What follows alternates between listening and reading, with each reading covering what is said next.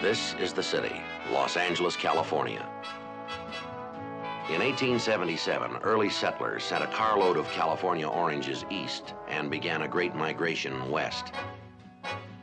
Not many oranges grow in the city today, but if you have the money, you can buy anything from a glass of juice to a 300-room hotel. People sell and people buy. If the sellers don't give a dollar's worth for a dollar, the buyers find out quick, and the seller doesn't stay in business long. Some sellers take money for goods or services they don't deliver. When that happens, they wind up doing business with me. I carry a badge.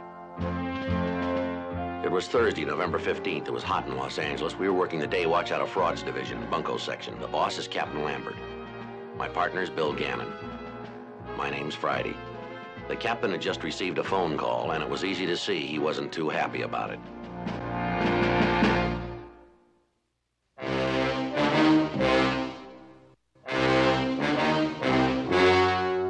The story you are about to see is true.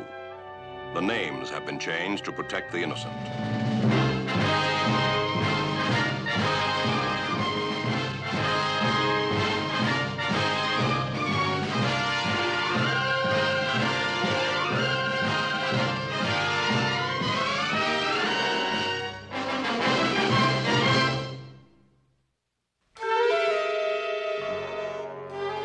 The woman I just talked to's got a voice of an etched glass. She was really fuming. Well, who's this Captain Fremont she was talking about? That's what you're going to find out. I checked personnel. There is no Captain Fremont in the department. What's she so upset about, Skipper? This is the third time she's called since I checked in this morning. I couldn't get a word in. I have no idea what the screaming's all about. Hop out there and see if you can straighten it out. Name's Ethel Gower. Yes, sir. What's this? Little Sisters? Yeah, that's right. Gower woman runs a bar out in South Atlantic. Yes, sir. Sounds more like the command post for World War III.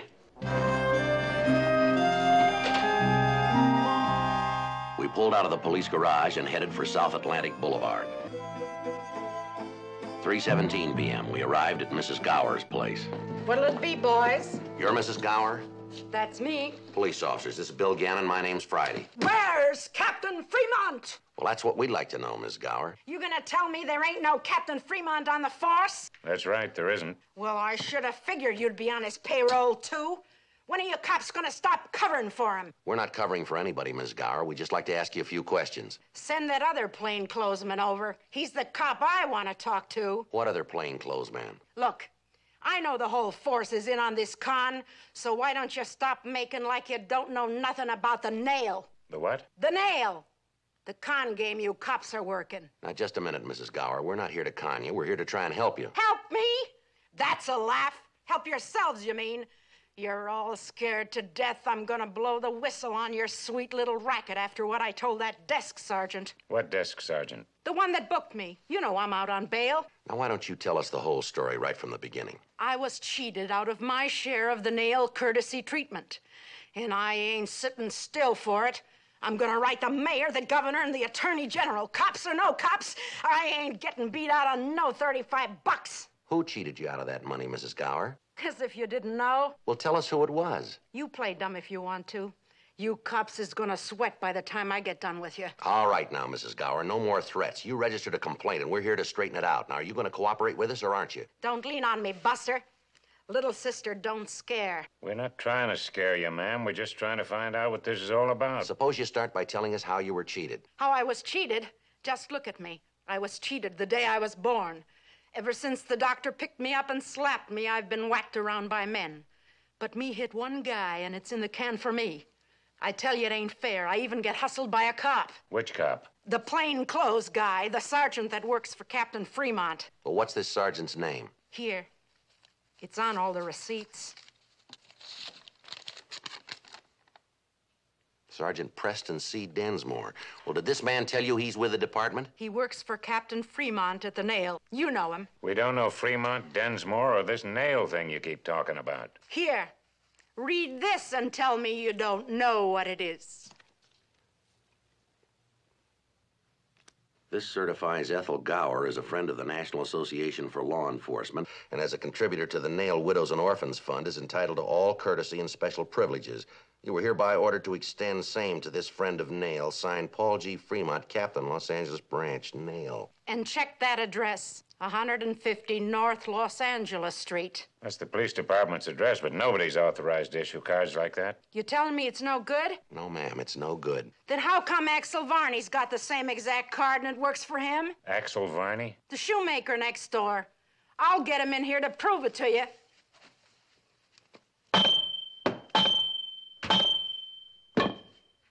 Axel didn't even take out as big an ad as me, and his card works like a dream.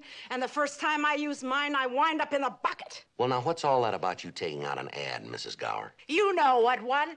The Nail magazine Sergeant Densmore sells the ads for. You all read it. It comes out every month. Is that what you gave him the $35 for, an ad? Sure. Little sister serves big drinks. You seen it, didn't you? We've never seen the magazine. Well, I seen it. Densmore showed me a copy. Every one of you's supposed to get it. That's what this Densmore told you, did he? Yeah. And for the ad, I got a courtesy card. Some courtesy for shoemakers, maybe, not for lady tavern keepers. You call me, little sister? These boys are cops. Tell them about your nail card, Axe. Oh, sure. Carry with me at all times. Works like a charm. Thank you. Before I bought that little ad for your Widows and Orphans Fund, I had a lot of trouble. What kind of trouble, Mr. Varney? Well, driving to Caliente for the races every Sunday, I'd always get 1 or 2 traffic tickets. Has this card been honored by police officers? Oh, works like a charm. See what I tell you? Who honored the card, Mr. Varney? Mexican authorities or American? Oh, I never get no tickets in Mexico, only here. Since I got that card, I've had 5 moving violations, 4, maybe 5 parking tickets. Did the arresting officers extend any special privileges when you showed them this card? Oh, I didn't ever show it to them. Well, then why do you say it works? Well, Sergeant Dinsmore, he told me what to do. He said whenever I get tickets, just tear them up. See? How long you been doing this, Mr. Varney? Oh, about 5 months now. Just tear them up. That's the beauty of that courtesy card. You been contacted by the police about those tickets? Oh, I got a couple of letters. Just tore them up, too. No sweat, no trouble. Let me give you some advice, Mr. Varney. What's that? Next time you get a letter, it'd be a good idea to answer it.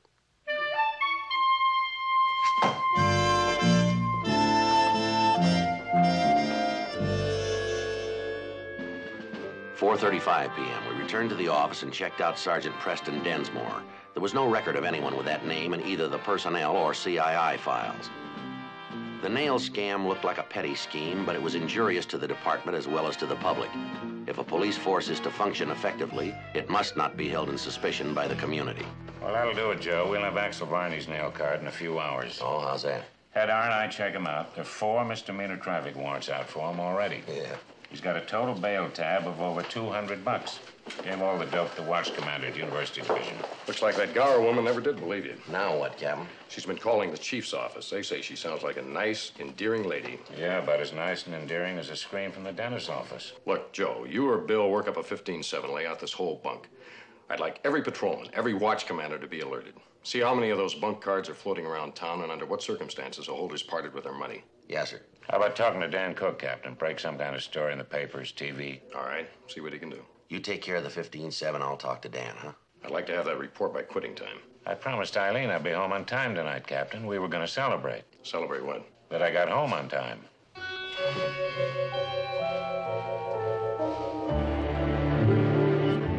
Saturday, November 17th, 9:50 a.m. We had Varney's fake courtesy card surrendered to the arresting officers. We also had another victim of the bunco, a businessman named Wesley Hundorn.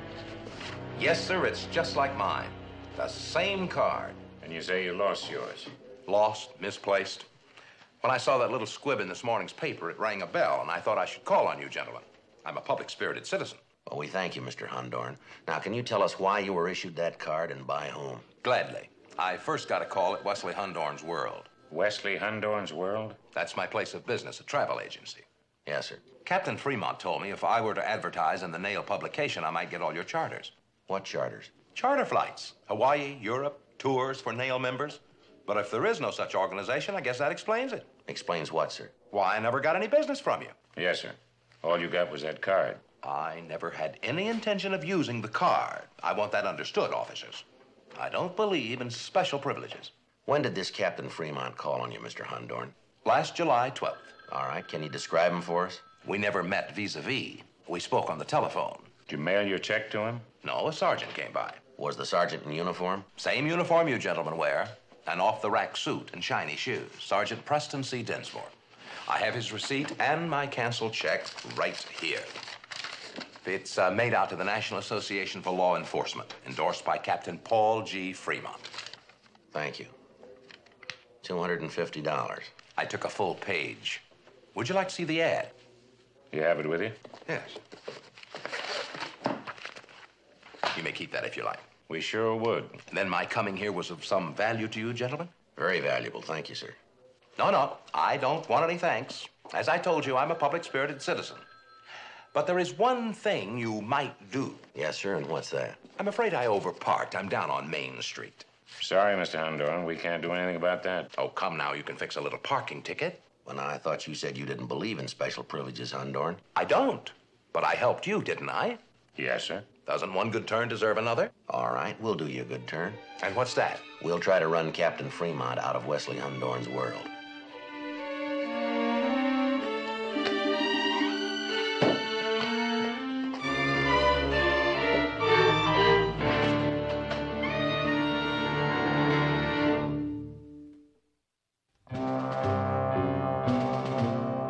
Wesley Hundorn's copy of the Nail magazine provided us with a solid lead. A line in the masthead stated that the publication was printed by the Cabo Press of Los Angeles. They were open half days on Saturdays. It was 10:15 a.m. The address was a 6-minute drive from Parker Center. Well, it's about time some officers showed up. But you better have the cash this time. Cash for what, Mr. Cabo? Oh, the books. You are from Fremont, aren't you? No, sir. We're from Frauds Division, Bunko Section, LAPD. Oh, I thought at last Fremont was going to make good and pick up the books. What books? Nail notes, like that magazine you got there. I'm holding 1,500 copies in the back. Well, what do you men want? We want Captain Fremont, Mr. Cabo. Oh, so do I, but why do you come to me? Well, you printed this, didn't you? Yes, sir, 3 issues. He paid cash for the first one, then he gave me a check for the second one. Just a moment, I'll show you. A rubber check for $750 that bounced 750 feet. I'm still waiting for him to make good on this before he gets that 3rd issue out there.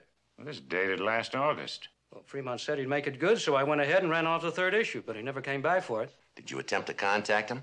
A man doesn't like to bother the police. I know you're busy people. Did you also print the cards? Cards? Nail courtesy cards. No, just the book. 500 copies the first issue, 1,000, then 1,500 this last one. Well, did you do business with Fremont direct? Yes, sir. Could you describe him for us? Oh, he's a man about 45, 50 years, around 6 foot tall, bald head. He looks like a police chief or an army officer. Well, isn't that him? We don't know. We've never seen him. Really? Well, he seems to be a nice guy. You'd like him. I doubt it.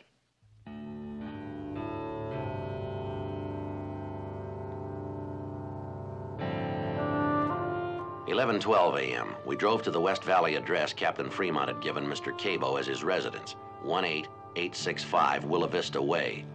It was an empty lot. Monday, November 19th, 8:50 a.m. The weather turned cool over the weekend. I'd gotten a flat tire on the way in and had to change wheels. Bill was at work on time. Good afternoon, Sergeant. Glad you could drop in. You ever change a tire on the freeway at rush hour? I'm lucky to be alive. Keep your coat on. The freeway's gonna get another crack at you. Yeah, what's this? A new nail member just called in.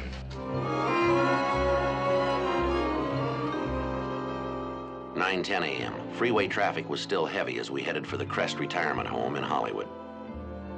Mrs. Jennifer Salt was the name of the Nail contributor who had telephoned. She mentioned that she was 68 years old. Are you Mrs. Salt? Yes? We're police officers, ma'am. This is Bill Gannon. My name's Friday. Are you men from Nail? No, ma'am. We're from the Los Angeles Police Department. You spoke to me over the phone a little while ago. Oh, yes. For a moment, I had hopes. You had hopes? Poor Victor. I'm the only one he has left. And who's that, ma'am? My grandson, Victor. Everyone else has forgotten him except me. We write to each other constantly. You see, he depends upon me. But it's so difficult for me to accomplish anything by myself these days. That's why I was so pleased to purchase an ad in the Nail Monthly. Do you have a copy of the magazine, Mrs. Salt? No, I never received it. But periodicals do get misplaced in the mails. How much did your ad cost you, ma'am? $350 for the entire back cover. And were you given a receipt? Oh, yes, I have it here. Thank you. How did this Sergeant Preston Densmore contact you? I was here in the lobby the day he came to sell the rest home an ad. Did the rest home buy an ad? No, I was the only one here who did. Well, now, did this Sergeant Densmore give you a courtesy card? Oh, yes. That was why I purchased the ad. Wonder if we could see the card, ma'am. Well, I'm sorry. You must have misunderstood. The card wasn't for me. It was for Victor. I took the ad out in his name. Does Victor have the card now, Mrs. Salt? Oh, yes. Sergeant Densmore assured me that if Victor presented the nail card to the authorities, they would extend him extra privileges. Well, what do you mean, privileges? Victor's at Chino. He's in prison.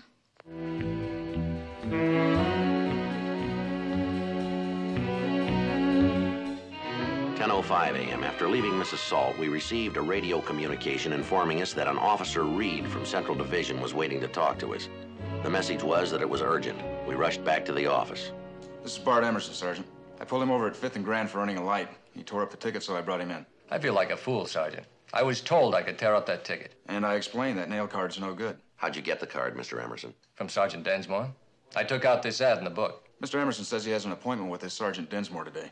How's that? He's coming to my place to pick up a check for another ad. Yeah, what time? 11:15. Where's your place of business, Mr. Emerson? I subcontract a fleet of skip loaders. We're on that job out at Lancashire, and I keep a temporary office there. If you don't need me anymore, Sergeant, I better get back on the air. Right, thanks, Reed. You know something, Sergeant? What's that? I feel like an idiot.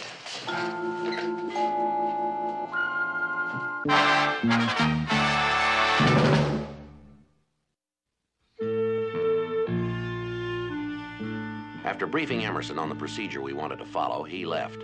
30 minutes later, dressed in soft clothes, we drove out to his job site. Bill would pose as a construction workman to witness the conversation I hoped to have with Sergeant Preston C. Densmore when he arrived. 11:30 a.m. We'd been waiting for the suspect for almost an hour. 11:34 a.m. A 67 beige Chrysler convertible pulled up outside the construction shack. Our plan went into effect as soon as he stepped inside.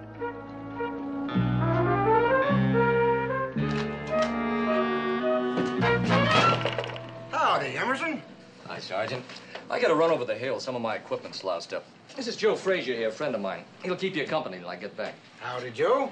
Joe, this is Sergeant Densmore. I was telling you about him. Oh, yeah. You're with the LA Police, is that right? That's right, partner. I'll stay by the phone in case that Pacoima job calls. Yeah, tell him I'll be over there about noon. Right, boss. Stick around, Sergeant. I'll be right back. Talk to Joe here. He's subbing the heavy equipment on this job. So you're subbing the big stuff, huh, partner? That's right. Are you the officer that gave Emerson that card? You mean the nail courtesy card? Is that what you call it? Yeah, I'll show you one. That's my department ID, and that's the nail card. National Association for Law Enforcement. We all belong to it. You know, I wouldn't mind having one of those myself if they work the way Emerson says they do. Boss says they work great. Well, of course they do, partner. We in police work have reciprocal agreements all over the nation. Wherever you go, friends of nail are treated with big courtesy. How do I go about getting a card? Well, just by cooperating with our organization. Well, how's that? By advertising in our magazine, Nail Notes. It's a national periodical, circulated to and read by every peace officer in the nation. Must be a big magazine. It's one of the advantages of advertising, partner. Our circulation is looking right at $250,000 a month. You print that many, do you? You betcha. The magazine is the only source of revenue for our Widows and Orphans Fund. You mean the money from the ads? Your ad is a contribution to help support widows and orphans of all police officers who gave their lives in line of duty. Yeah, that's all right. How much does an ad cost? That's up to you, partner. The smallest ad is $20. Full page is $250 and the back cover is $350. Well, how much do I have to pop for to get one of those cards? As a friend of the police, we measure your sincerity, not your wallet, partner. Just keep in mind that all contributions to NAIL go to our widows and orphans. Now, what should we write you up for? Full page?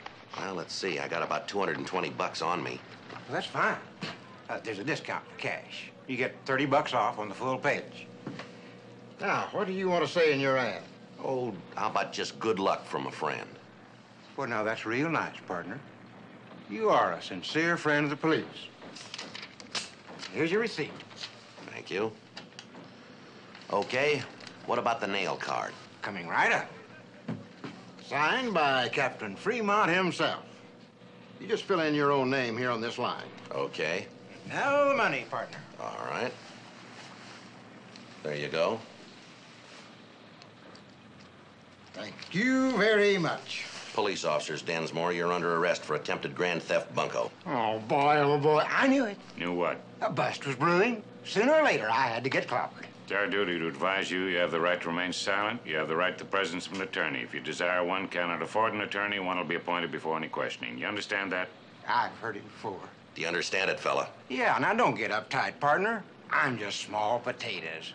But I'll take you to the big man if you treat me nice. You know better than that, Densmore. Oh, all I got's 10% of the action. Give me a break. Sure, just like you give people with this cheap, sleazy con of yours. It wasn't my idea. Yeah, sure. Now, listen, boys. You treat me right, and I can take you to the boiler room right now.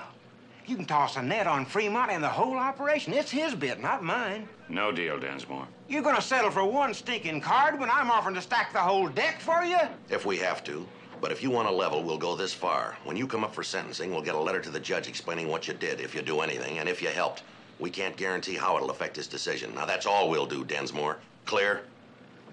As glass, partner.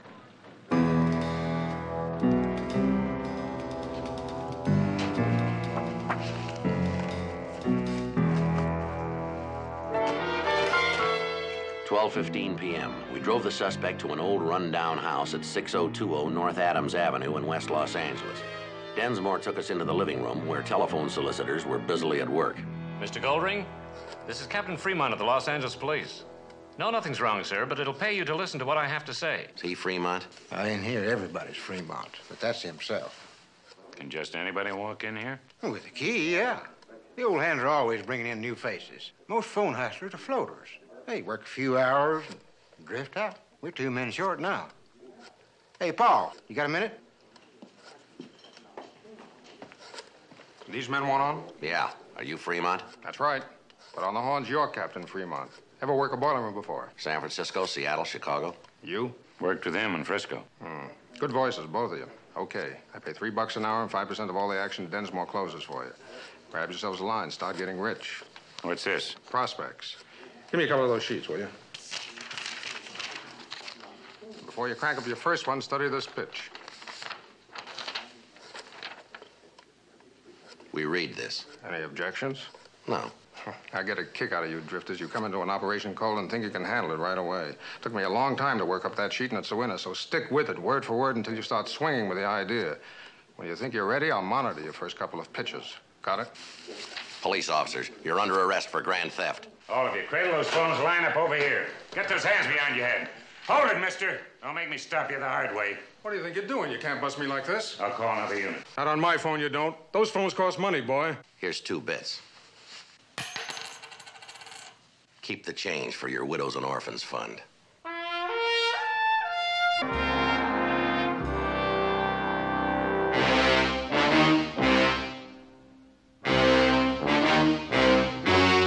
The story you have just seen is true.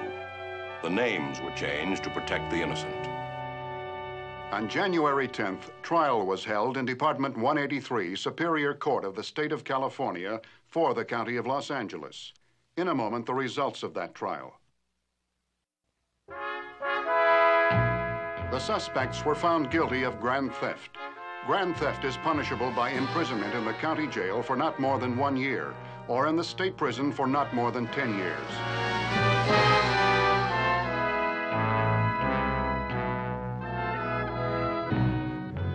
The other suspects were tried and found guilty of impersonating police officers and of the sale of membership cards in a false police organization. The maximum penalty for such offenses is a fine of $1,000 or imprisonment for 1 year or both.